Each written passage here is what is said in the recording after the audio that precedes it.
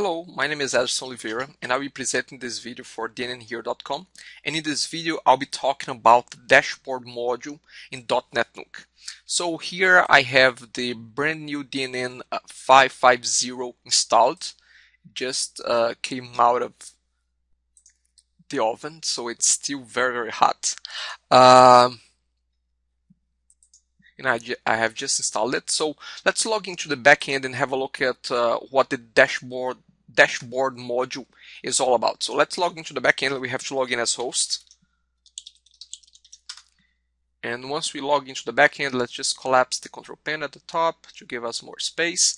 Let's go to the host menu and then to the dashboard menu. Now, the dashboard basically provides a bunch of information about the site and the server, and it's a module that has started to show up from DNN 4.9, just about DNN 4.9. So here we basically can find a bunch of information about the servers, the database, the site as well. So let's go area by area, section by section. The first section is called web server. This information is very useful for someone that is doing support and maintenance in the website. So basically you can see the operating system version, the .NET version, the ASP.NET pool, the name of the server, the physical path for the site, and the site URL as well. So this is about the web server. Now we also have the section called database server. Here it's basically giving information about the database, the version of the database, if there is any service pack installed, the edition of the database, the software platform.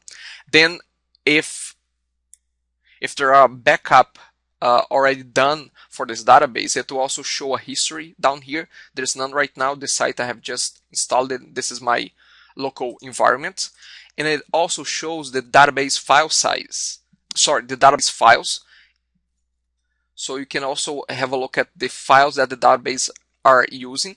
Now, this is very useful information. If by any chance your site is running very slow, you may want to check the database server settings, database server dashboard, and see what is the size of your database and what is the size of your database log. If those numbers are very big, and by very big I mean if database log is going for over 40 megabytes, and database size not so much, but have a look at the database log and see if this is too big. Maybe you want to touch base with your hosting provider and see if they can do a cleanup of your database to make sure that things are running smoothly. So this is a very good reference point for you as a site owner or anybody that is doing maintenance and support on your website.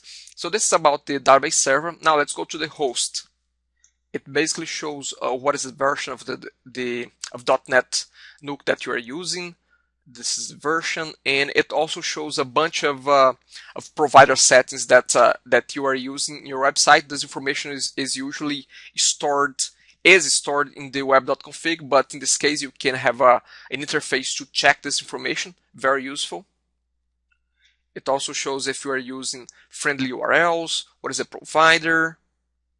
Now let's have a look at portals. Basically on the portals, you can see all the different portals of your DotNetNuke site. In our case here, we just have one portal, which is called My Website. It also gives you the number of pages.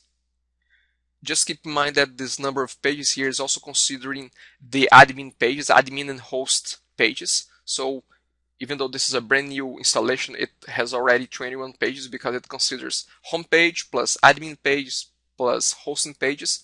It also shows the number of rows in this portal and the number of users registered under this portal. So very useful information to maintain and administer the website. So let's have a look at the modules section. Basically under modules, you can see all the different modules installed on your DotNetNuke website, the version of that module if it's available, and how many instances, how many times that module has been used throughout the site. This is key information, and the reason is very simple.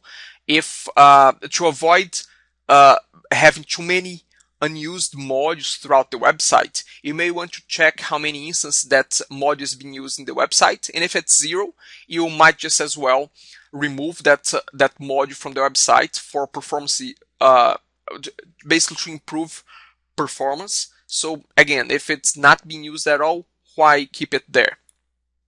Now, just keep one thing in mind. Don't go crazy deleting all the modules that has 0 instances. The other day, I have deleted some modules that had 0 instances, but they were used by other modules. So just be careful that you're not deleting a module that is used behind the scenes by another module. Even though it's showing that it's 0, it might be used by a different module. Not very common, and maybe not best practice when the vendor does that for one of their modules, but that can happen. So just keep that in mind. But anyway, number of instances, number of times that module is installed in the website. So very good information. Now let's have a look at skins. Now under skins, very good information as well. Basically, it will list the different skin packages installed on the website, and it will say if that package is in use or not. So it will have a true or false depending if it's in use or not. If a skin package is not in use, you may want to uninstall that. You may want to delete that skin folder. Again, most likely it will not impact much about performance, but it's less files, it's less stuff in your DotNetNuke website. Now, I'm sure that the dashboard will grow over time, so I think that this is still the one of the very first versions of the dashboard. So I'm sure that this will grow over time to include more information like containers, like size of log of the events log, some other information about the website as well. So again, very good start, and I'm sure that they will keep improving and implementing more information under the dashboards. So basically this is it for now. Thank you very much. Bye.